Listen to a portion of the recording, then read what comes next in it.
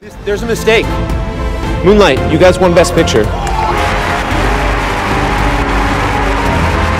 You like me right now. You like me. Ever since I was a little kid, I wanted this. Mom, I just want an Oscar.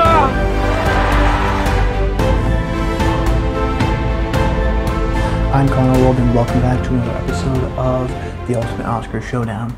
And this week we are continuing our look at the Best Lead Actress category, looking at the Oscar winners from this decade. In this video we're looking at the 90s and tier ranking them from S tier all the way to D tier.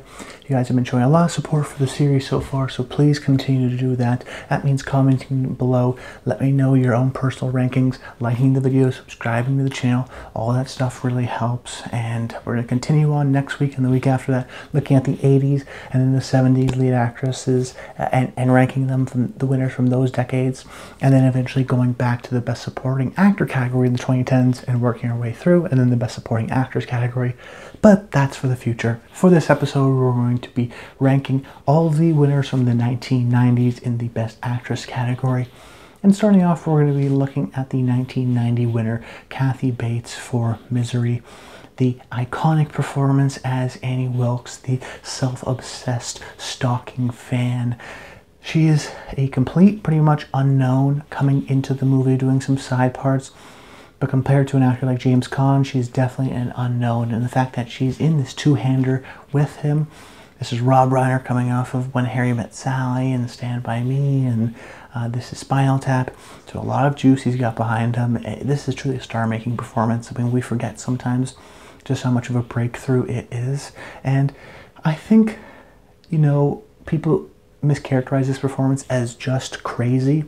And I think crazy is kind of easy to do on screen. I mean, it's easy to just be over the top and act irrational and smile a lot and be creepy. It's easy kind of to be crazy because there's sort of a playbook for that.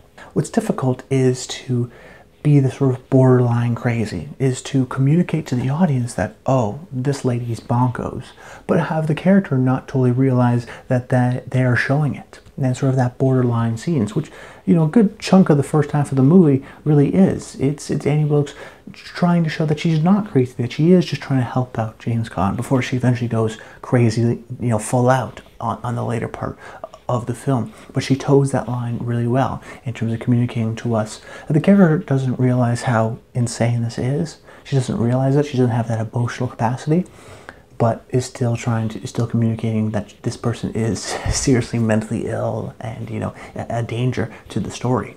So for me, because of her ability to do that, and then also the great, you know, iconic craziness with the mallet and whatnot later on in the film, the fact she's able to do both, not just act crazy, but show us that progression, is what makes this, for me, an iconic performance that will go into the A tier.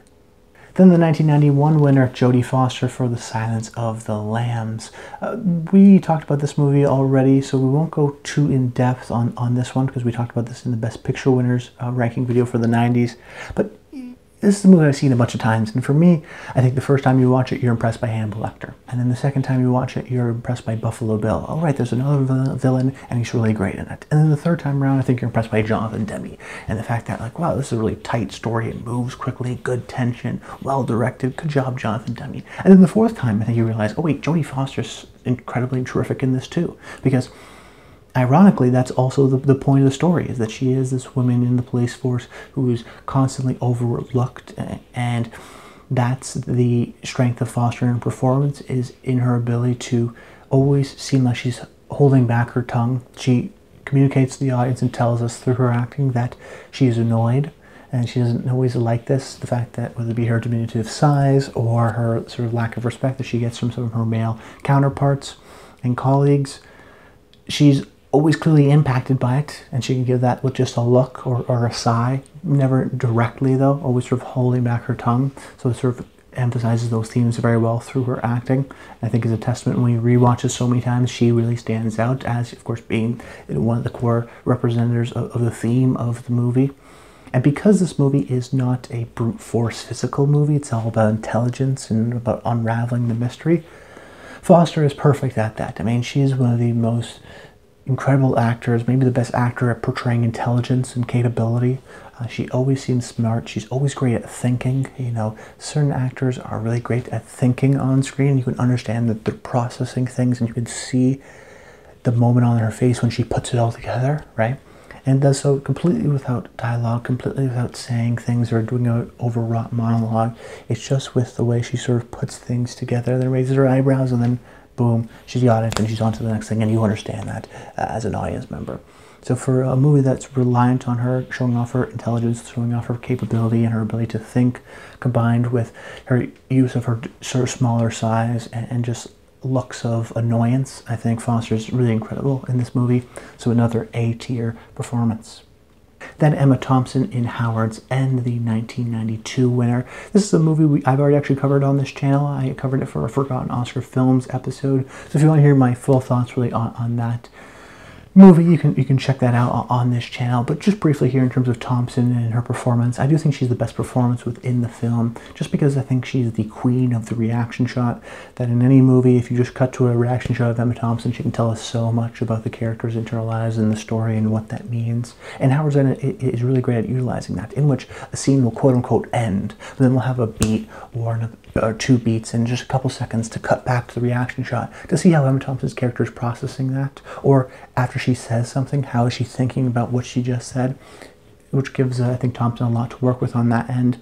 The movie isn't a slam dunk for me, but all the stuff that does work is Thompson's performance and her ability to show that repression, that somewhat visible anger, that lack of hopelessness, I think, can all be communicated. All those themes within her character can be communicated just simply by a reaction shot, even though the movie doesn't always give her the most chance to sometimes explain her feelings, because it just gives her reaction shots, and Thompson does a lot with those reaction shots, but sometimes you want her to get a bit more written scenes and allow her to explain herself.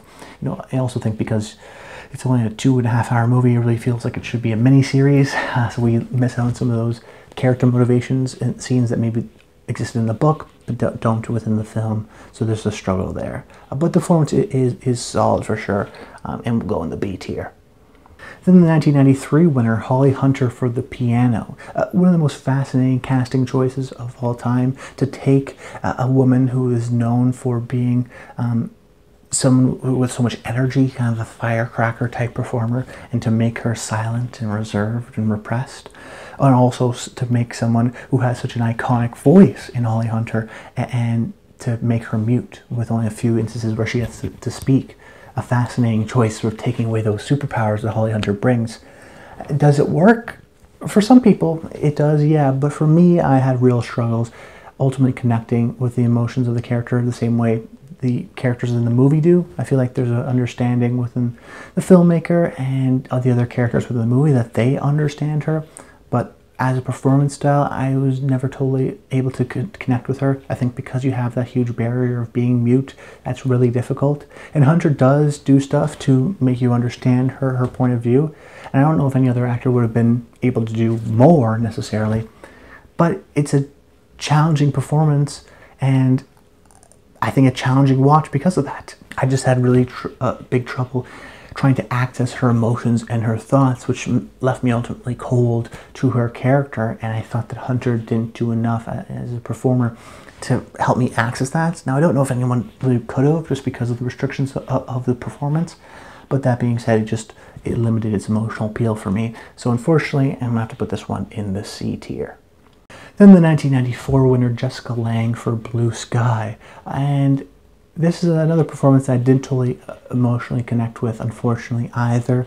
And Jessica Lange is an actress that I think is the sort of William Hurt female equivalent, in that William Hurt has a bunch of movies that he was nominated for in the 80s and 90s, winning for, but a lot of them are forgotten. Kiss of the Spider Woman, Children of a Lesser God, The Accidental Tourist. They're not kind of iconic movies in the same way if you look at Robert De Niro's Oscar nominations, Raging Bull, Taxi Driver, they're much more notable and iconic. And similarly with Jessica Lange, I was looking at her nominations and movies like this: Frances, Country, Sweet Dreams, Music Box, and this movie, Blue Sky. I hadn't even heard of any of them. They're totally forgotten. They're not in the conversation at all. The only reason Blue Sky is maybe in the conversation a bit is because Jessica Lange won the Oscar for this film. Now, is this maybe a secret masterpiece that's been lost?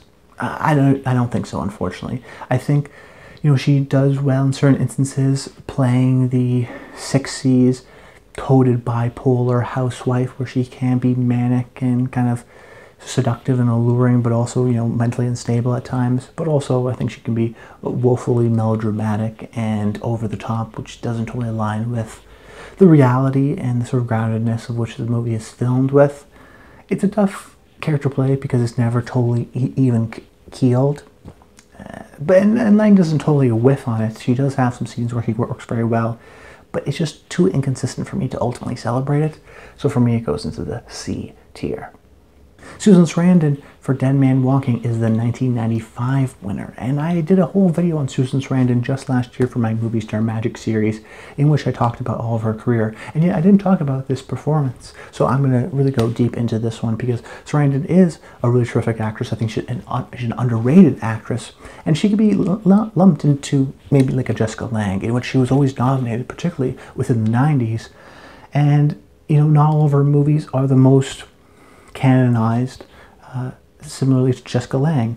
Although I do think, at least in her Oscar win, it's a better performance. I do think this is really terrific. What could have been a story about a sweet nun becomes an intense morality picture about what it means to be Christian and to have empathy, about a Christian nun who develops a spiritual relationship with a man on death row, and, you know, offers up a lot of questions of the righteousness of, you know, death by state, but also what it means to connect with this person and how atrocious of the acts do you have to commit before God doesn't forgive you, and should you even be given that opportunity to talk about that.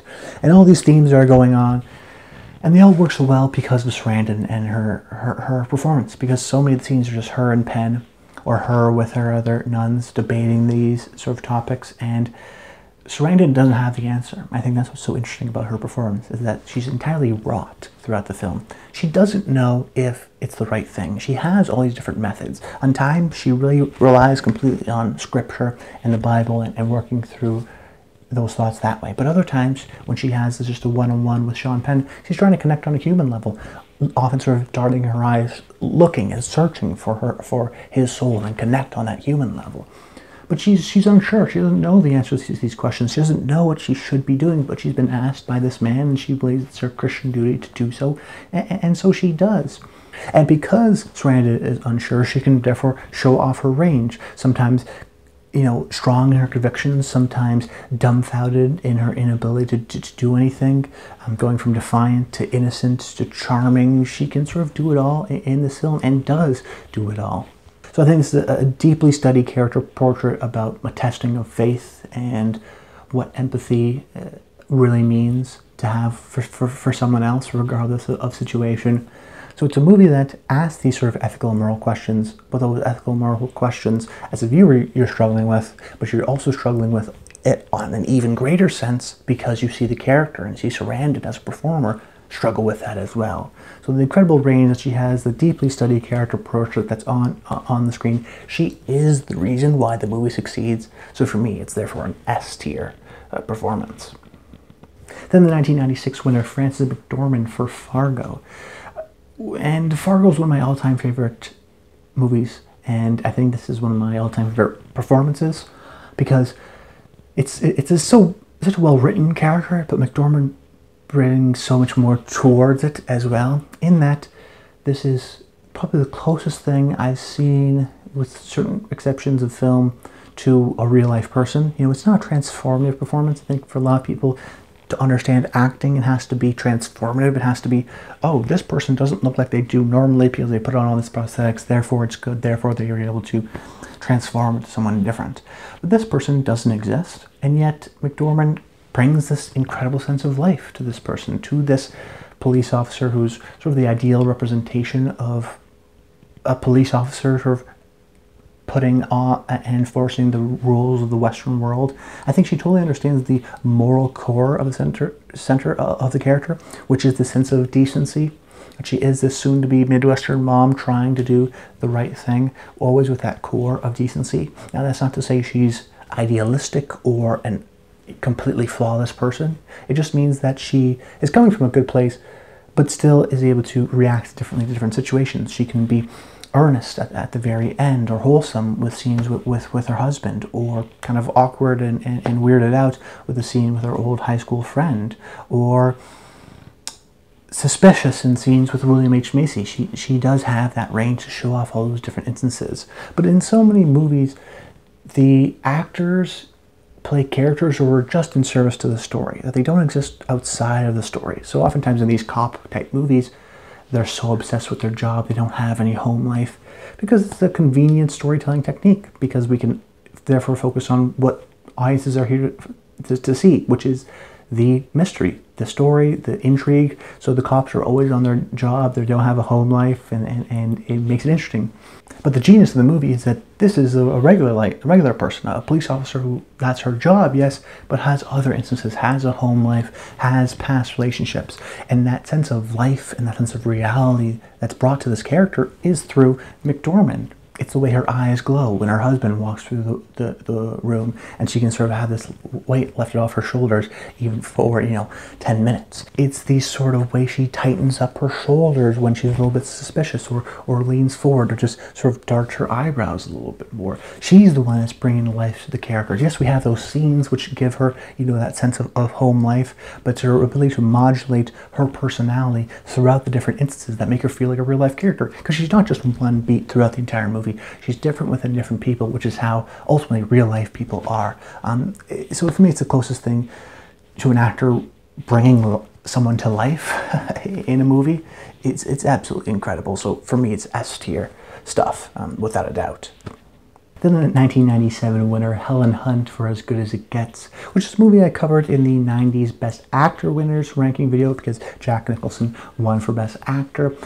And while I talked about in that video my strugglings with the movie, the stuff that I do like about the movie is often to do with Helen Hunt. I think there is a sense of emotional honesty that she brings with her character. There's a reasoning, I think, why Jack Nicholson's character in the film falls in love with Helen Hunt's character, because her sort of honest, I don't give a F, humane kind of an attitude, lack of performance style is very charming, it's very endearing, it's unique in that way. But you also have to remember, right, Helen Hunt is an actress. She's acting as someone who can't act anymore, because the actual character herself is not an actor, she's just a waitress. But I mean act in the sense of putting up a front. She's had a kid, she does her job, she doesn't really care about how other people necessarily view her. She's just trying to do her best, and she's kind of tired of putting up a front and putting on a face for others, the character within the movie. And that's easy to do when you're, say, a real life person, but you have to think about it, the extra complexity of Helen Hunt, who is an actress, playing somebody and knowing this character so well that they can at least seem like there's a true sense of authenticity with that character, if that makes any sense. But the other great parts of the movie are when we just get the close-ups of Helen Hunt, where the world sort of slows down, and she can say more with just a reaction shot than any sort of witty James Brooke line of dialogue, and is the only person that really sort of holds Jack Nicholson's sort of jerk mentalities and his sort of feet to the fire in that regard, and confronts him in this really sort of direct and impactful way. So while I don't love the movie, I think Hunt really gets to shine and is totally terrific in the film. So for me, it's an A-tier performance. Then the 1998 winner, Gwyneth Paltrow for Shakespeare in Love.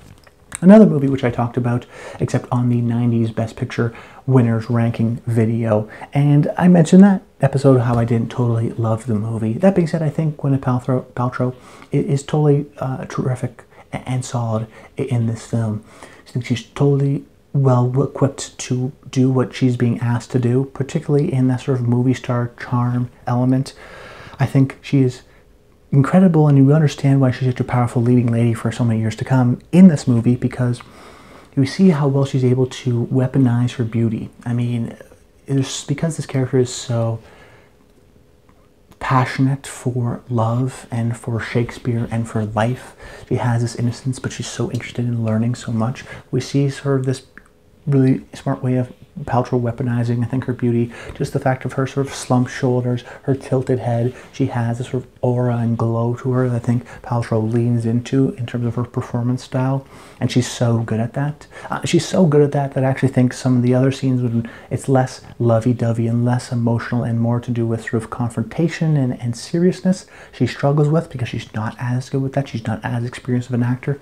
But that core charm of innocence, of purity, of demonstrating love, I think she captures so well with those scenes that it almost makes sometimes her other scenes seem worse, even though they're just kind of fine. So for me, when she's good, she's great, even if the other stuff falls a little bit flat. So for me, her performance will go into the B tier. And then finally, the 1999 winner, Hilary Swank, for Boys Don't Cry. And she's an actress who we talked about her career in last week's video, so we're not going to touch upon that. But I think when we see this performance, you really understand why so many of these directors were enamored by her and why she was so well celebrated in this 5-year period. And now, I'm not an expert on what constitutes a good representational storytelling of trans ideology today. What I can say, just as a film lover and an analyzer of this film, is that I do think that there is a strong sense that these actors and these directors have a deep care for their characters, whether it be Kimberly Peirce and her sort of storytelling style, but really Swank, you know, Peirce tells us that she cares for these characters, but I think Swank makes us feel for these characters. You know, this is not a story about unsureness or conflict. You know, Brandon knows he's a man. He's not worried about that necessarily. He's worried about how other people are going to perceive him once they figure that out. And Swank brings that anxiety. It's not an unsureness, it's an anxiety. It's an anxiety of the future. It's a worrying of what will happen when people figure out. It's a worry about some of those consequences that society is going to put onto Brandon that he doesn't want to happen. And Swank, as an actress, understands that and gives that sort of jitteriness to the performance. You know, when people ask Brandon about his past, you know, there's sort of a jitteriness, there is an not unsureness, but a anxiousness generally in terms of how he's always sort of moving back and forth and swaying, and he can't sit still because he is hiding kind of this secret that he's not uncomfortable with himself, but he's anxious and worried about how people will perceive him after they know the fact, which brings, I think, a lot of the tension to the film.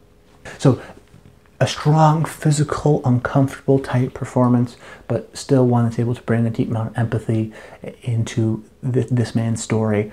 So I think it's a great performance that is key to the film. So for me, it's an A-tier performance. But that's about it. Take a look at the list. I thought the 90s were a good decade. Some low stuff, but still, I mean, Frances McDormand for Fargo and even Susan Sarandon for Dead Man Walking. I think those are some of the best performances of the 90s. Male, female, doesn't matter. They're so well realized, so I'm glad I got to talk about them. But that's about it. I hope you enjoyed the video. Like I said at the top, comment below, let me know your thoughts and your personal rankings for the 90s actress winners. But that's about it. I hope you enjoyed the video, and until next time, stay tuned.